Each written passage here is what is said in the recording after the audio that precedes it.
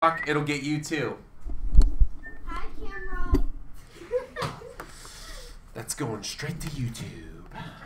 Okay, now at the top here, we're going to make some lines that are going to be curvy or wavy, however you like to, characterize them. I'm going to leave the ends open because we're going to put something there. You might be able to figure this out, and if you do, good for you.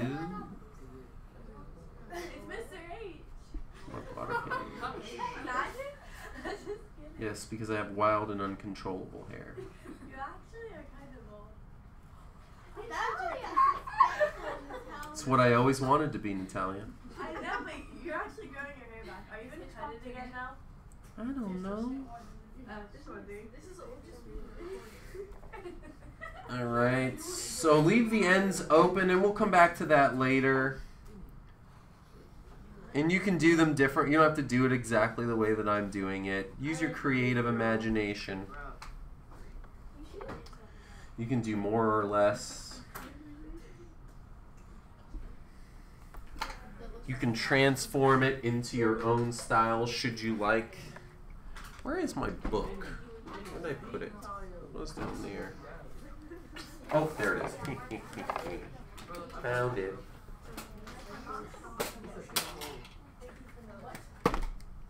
Okay, we'll come back to the face later too. So come down to the bottom of the U. Oh, are you guys still drawing? Okay, I'll give you another minute there, or until I hear lots of talking, then I know you're ready.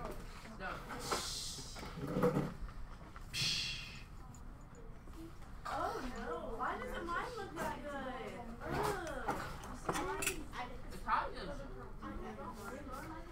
Get out of here, stevia packet. Okay, we ready? No. I'm hearing talking, so that tells me you're probably ready. Oh, mine looks so bad. Erase it and fix it. That's what erasers are for. I can erase when I'm drawing. Mm-hmm. You actually know how to draw. I'm gonna practice.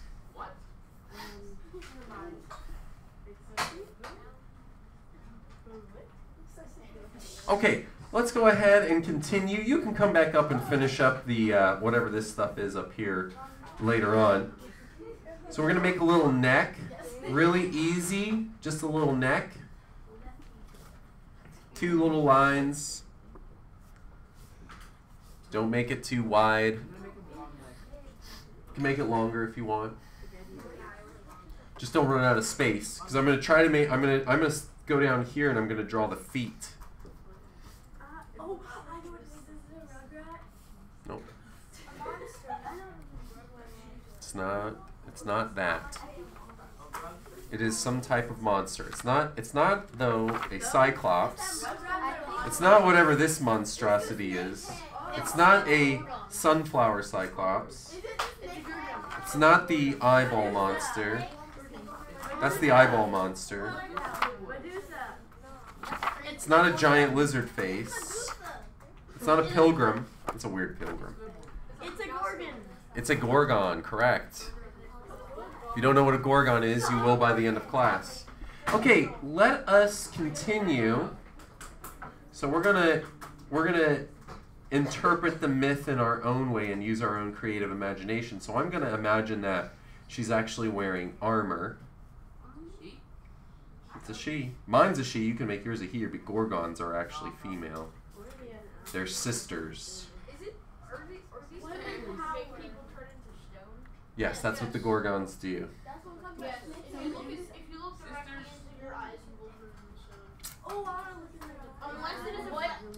And then if you come down, you can draw the bottom part of the torso, armor piece, whatever you want to call it there.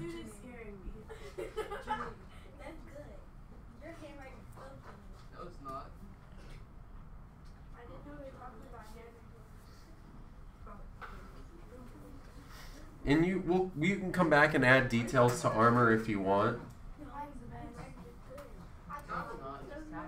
I can show you some pictures of what Greek armor looked like towards the end. That's good, yeah. Okay, now I'm going to give her a skirt, and this is called a flounced skirt, which means that it has layers. No, it's not.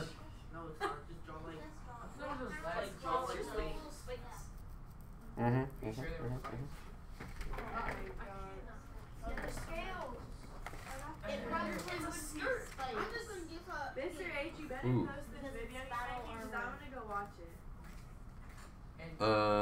Okay. Most of my videos nowadays that I make, I post them unlisted. What's that mean? Means you can't find them. It's not mean, it's just because I have students speaking on them and I don't want everybody on YouTube to be able to listen to the video. That's good. Well, I understand that, Natalia, but I have rules that I have to follow too, you know. Yeah? Okay, so now, she doesn't have legs, by the way. She has a serpent tail. So what we're going to do is we're going to make a curve that comes down like this, and I'm going to curve off to the left. And then another curve, but I'm going to stop abruptly right there. Because she's resting on the belly of her serpent tail, and then it's going to sort of come back around. And I'm going to stop right there because I have to leave space for her arm. And then I can finish the tail up later after I draw her arm going, if it goes any higher up. If it goes any higher up past the back of her arm, which it probably will a little bit. It's going to taper off up there. Now this book is pretty cool, but it is slightly inaccurate. Because the Gorgons, if you read the mythology, the way that they're described, they're actually black. But this is how the illustrator of this book drew her. You are the Drew one of them. No, I didn't illustrate this book. Although I do admire the illustrations in this book. But they are supposed to be black. They are supposed to be black. If you read if you go by the descriptions in Greek mythology, they are black. Gorgons are black. Yes. Yes. I never even heard the word Gorgon. Where do you think the name came from? Do you know like almost all of the mythological characters that are in Harry Potter, she didn't make any of them up. I don't watch She didn't make up a lot of the spells too. Yeah. They're all from ancient medieval magic, alchemy, witchcraft, all that stuff. The mythology is mostly from ancient Greek mythology. All right. Continuing on, let's do her arms. So Medusa actually carries bow and arrows. That's what she has for her equipment. So I'm going to draw her one arm coming down holding her bow, because I can make that bow black, and that means that I can overlap the shape of the bow over her body, so I don't have to worry about it being transparent. So I can just go like this, and I can overlap. And then I'm going to go off the page here with the other end of the bow, and then the string is going to come down. I'm going to skip over her arm. How do you draw like Practice. All kinds of practice. Looking at things and drawing them. Looking at books like this. When I was in elementary school, your age, I used to go to the library and check out books just like this one, and I would copy the drawings that I liked the best as best that I could. I'd copy my comic books. I'd copy my baseball cards. I'm gonna draw a monster and name it Nintendo. Good, good. You don't need to go. Can I get another pencil? But that pencil is broken, and I tried to sharpen it. It went crazy. You went crazy. All right. Wait, is there? Yes. Who called me? Yes. Can I see The hands on the book. Well, I'm going to show you how to draw the hands, but they're just like regular human hands, except for they've got really long fingernails, like needle fingernails. Okay. So now we're going to do her other arm here. Same shape, but we're going to make this one go upwards. And I'm just going to do the open claw deal here. Okay, well, you'll catch up. Just the open claw. And you can give her little needle fingernails if you like. I like to make triangle fingernails.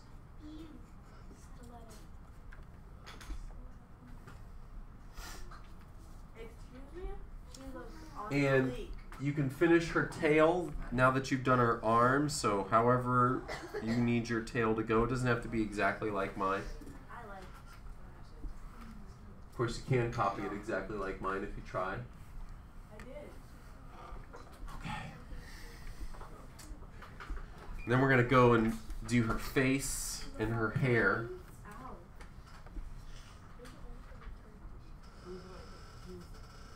Now I have another female character for all the girls in 1st and 2nd grade to color. They had a mermaid, now they have a gorgon.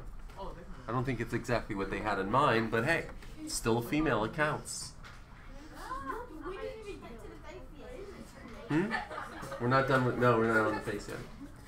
Speaking of the face though, oh wait, hold on. A couple of details in the hand. You can draw the thumb muscle.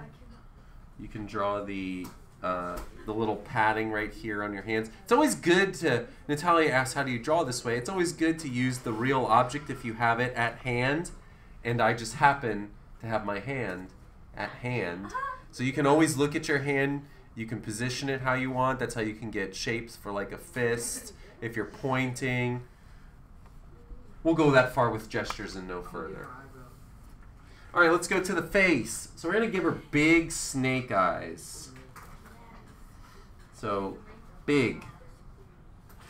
We're going to exaggerate here. In art, it's always good to exaggerate because it makes your work more expressive. If you drew these little tiny eyes, she wouldn't be as fearsome. And then, once you have that, we've got to draw the evil brow, the glaring brow that comes down. It makes her look evil. She doesn't actually have eyebrows because she has snake skin. This is really scary. I see it as more cartoonish. Is that a cat face inside of the eyebrows? Well, she's got these, you know. Wait, what is that? Don't look or you're going to turn into stone. Alright, nose. We can come down. Give her like a little nose, little scale action on her nose here. Give her some evil looking wrinkles. You think she's ugly? There's another character in here that's even worse.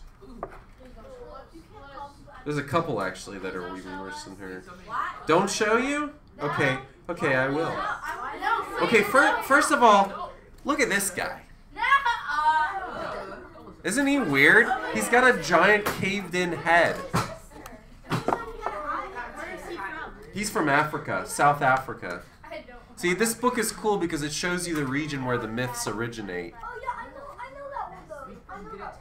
You know that one? Tokoloshe, I think is how you say it. Tokoloshe. Here's a Japanese demon. This is called an Onai. He's actually pretty cool looking. I might actually draw him today with kindergarten.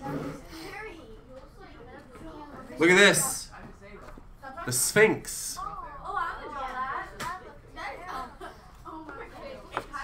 She's not ugly.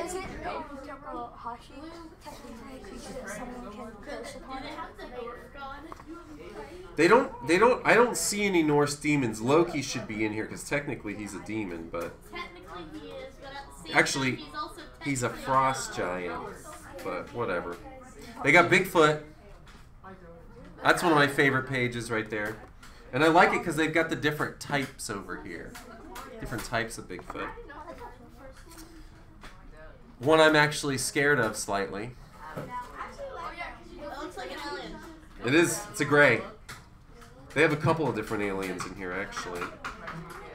Look at this guy, Mothman. They made a movie about him. Or it. Look, here's another alien, Reptoid. Reptoid alien. Okay, we gotta finish our drawing first, though. Alright, so the mouth, we're just gonna give her a big, huge orange smile here.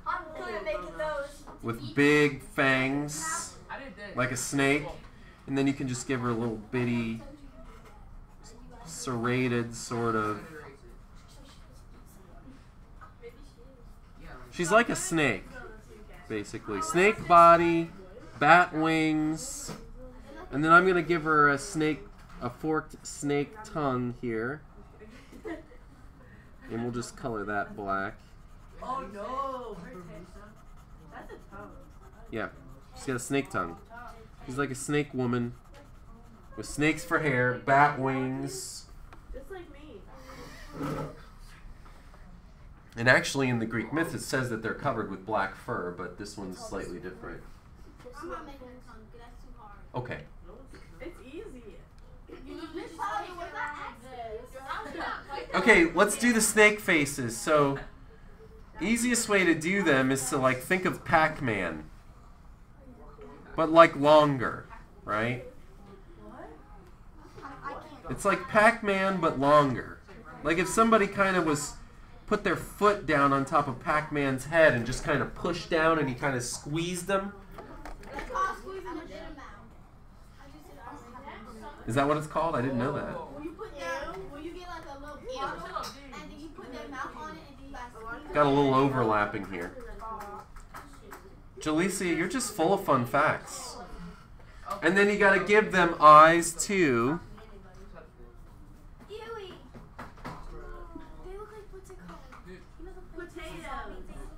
Of course, you can style your serpent heads differently.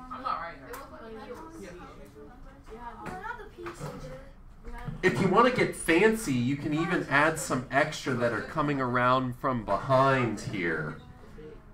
Like she's got, you know, dreadlocks hanging down, but they're not dreadlocks, they're serpent locks. Snake locks, serpent locks, whatever. And, yeah. It's Medusa.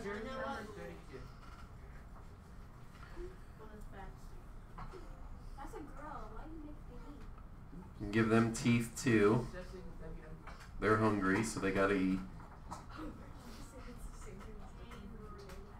Although I always wondered what the serpents that live in her hair actually eat, because everything that Medusa looks at turns to stone. So what can they eat? They can't really eat a stone body. I don't know. I don't know. It doesn't say.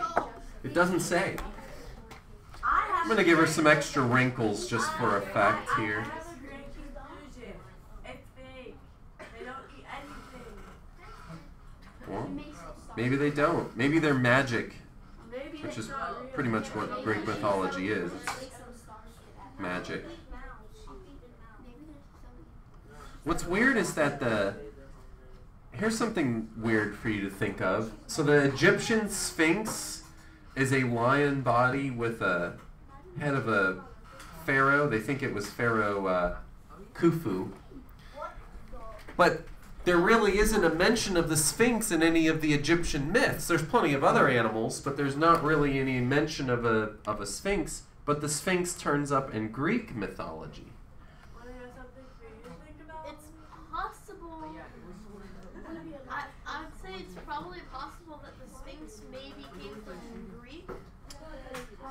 Well, the Sphinx, the Egyptian Sphinx was built before the Egyptians and the Greeks ever started sort of like, you know, crossing over culturally. They did. In fact, the Greeks actually conquered Egypt at one point. Yes, sure can. Hey, Mr. H. Mr. H. Yes. Want to know something for you to think about? Among all the other things that I got to think about? Sure. If you pee your bed in a dream and pee your bed in real life, isn't that a dream come true? Are you telling me that it does, or are you asking me? That sounded like a question. Isn't it? Or is it not? I think it can be, but I don't know if it actually is. Oh, I did that for All right, we got to add one more thing. So she has a bow. She needs a quiver with arrows. So what I'm going to do is I'm going to draw the quiver going across her shoulder here and on her back. And then the arrows, you can just draw the sticks of the arrows sticking out. And then the fletching, the feathers at the end of an arrow are called fletching, actually. Yep. That's what they're called. Nice, kind of. She was kind of nice.